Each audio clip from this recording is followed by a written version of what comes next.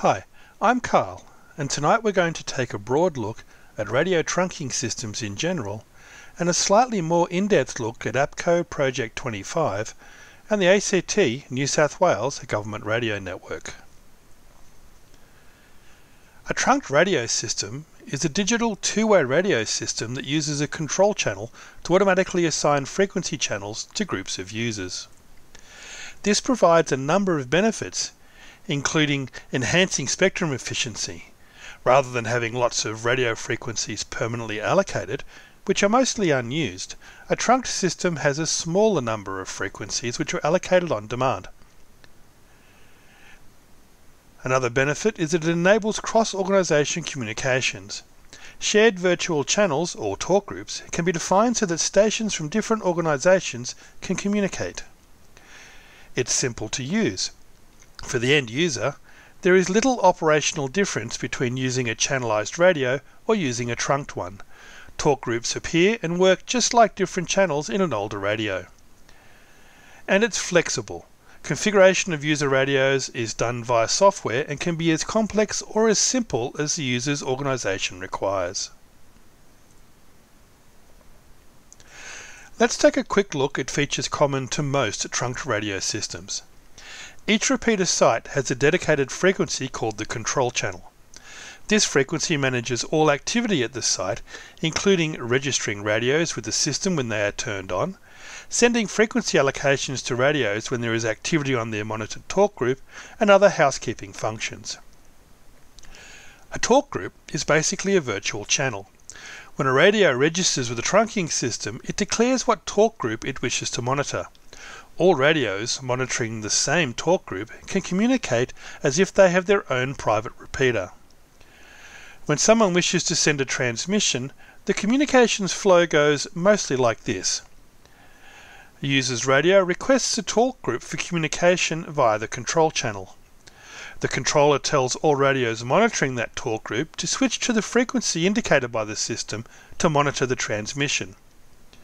After the user is done speaking, the user's radios return to monitoring the control channel for additional transmissions.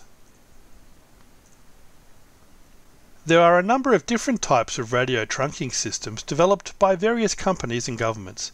They can broadly be split into three categories. Entry-level systems.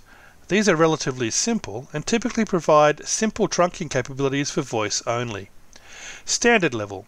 These have a basic level of trunking support and are usually suitable for small local deployments only. And advanced level. These utilise mature and proven technology and are suitable for large networks. They have things like seamless roaming, data transfer capabilities, centralised control, some over-the-air control of terminals, and interoperability between manufacturers.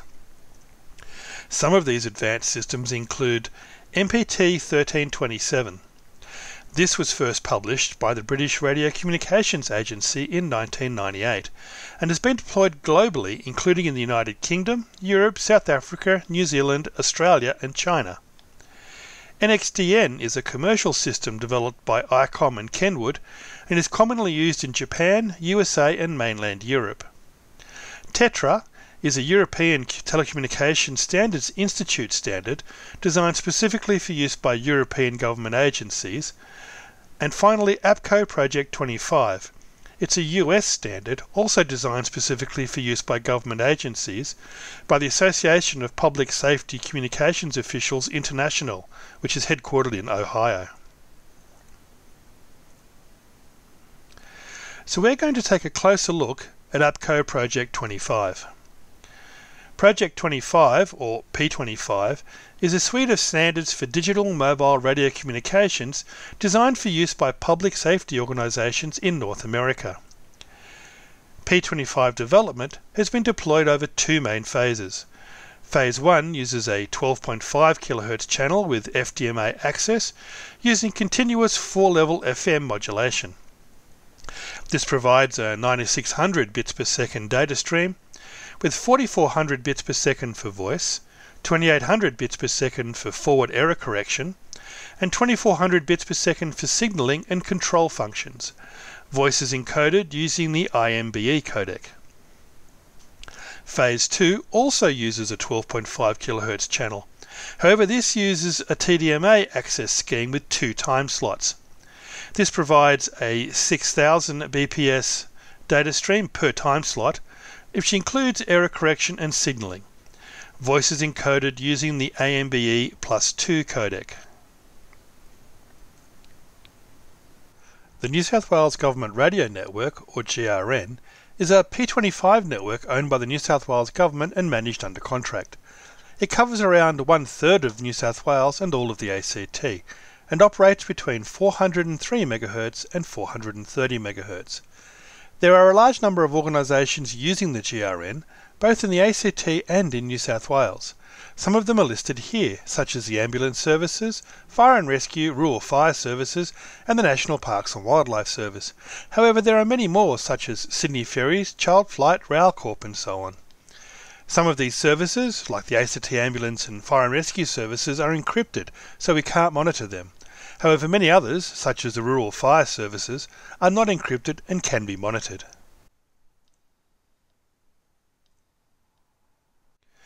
All other Australian states use P25 networks in some manner.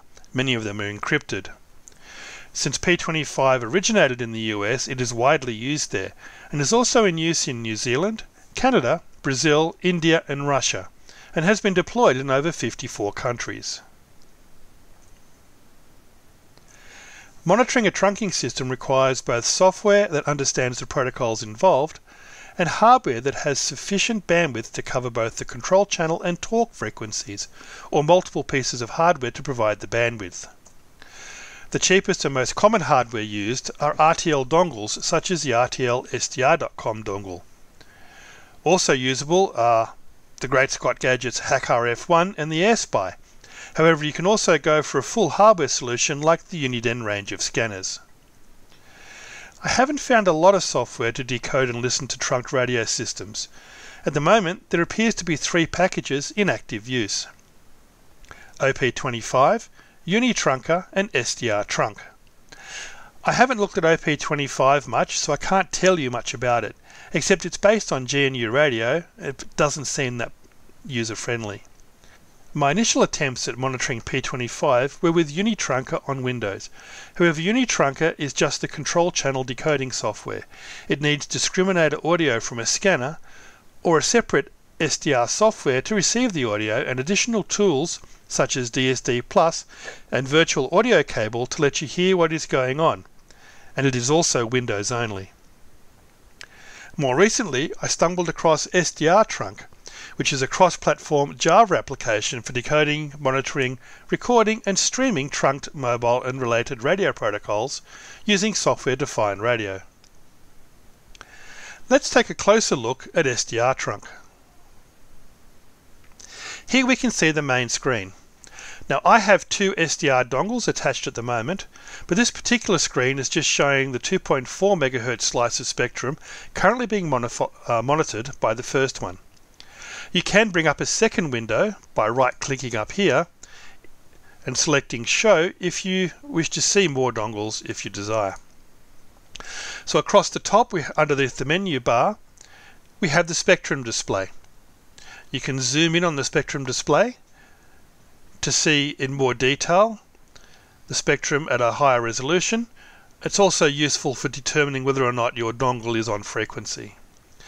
Below the spectrum we have the waterfall, and below the waterfall we have the audio bar. The speaker on the left hand side here is currently showing muted. I didn't want audio interfering. And there's left and right channels. Now the M currently indicates we're in mono mode. Right clicking in the audio bar lets you change the mode to either mono or dual channel. In dual channel, one channel will be one decoded audio stream. The other channel, the right channel in this case, will be the other decoded audio stream if there are 2 audio streams happening simultaneously. Below that we have a number of tabs for displaying information about various functions and for configuring tuners and the playlist. Under the Now Playing tab, this lets you watch what's happening on your monitored site. If you select the control line by clicking on it, You can then examine the site details by clicking on the tabs a little lower. This allows you to look at things such as the network information, the current site details, including the primary control channel and the secondary control channel, and you can use those to make sure that you've got them defined correctly. You can also look at neighbour sites. This gives you the upload and download frequencies for all the neighbouring sites and what frequency bands are currently available on this particular site. As you can see here, it actually distinguishes between FDMA and TDMA channels. Fortunately, SDR trunk supports both, so it will seamlessly decode both.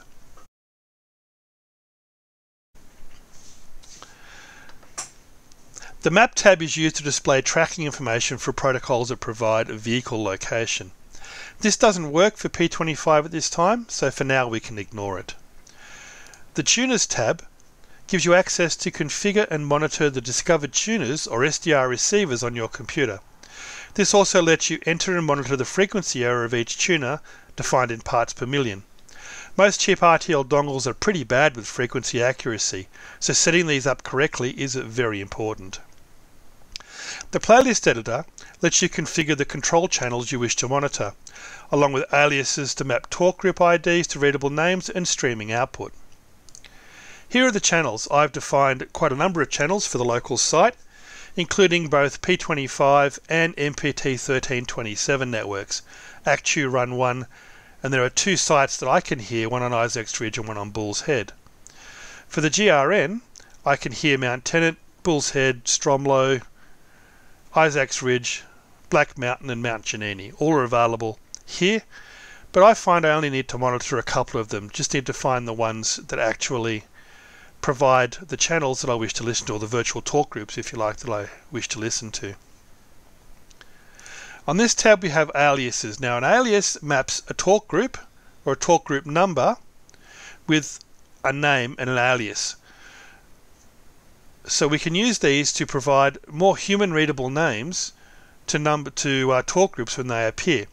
So if we go back and we have a look at the Now Playing tab, and we look at events, we can see here under the alias, we can see individual talk groups. A talk group is listed here, 40,089. That talk group is Parks and Wildlife, ACT Parks and Wildlife. It was actually an encrypted call. Because it was an encrypted call, we don't decode it. The software does not decode encrypted communications. But mapping those names at PCL Parks is done here in the aliases. You can automatically configure this via radioreference.com. If you have a paid subscription to radioreference.com, you can log in and use the API in this screen to automatically download all the aliases that you desire. Here also is a streaming tab.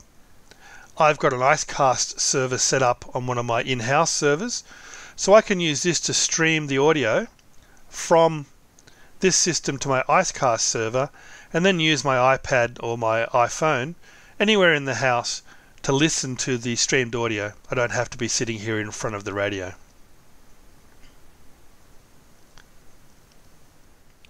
So this concludes my brief overview of trunked radio systems. Links to software and information that I used in this presentation should be listed below. Thank you very much.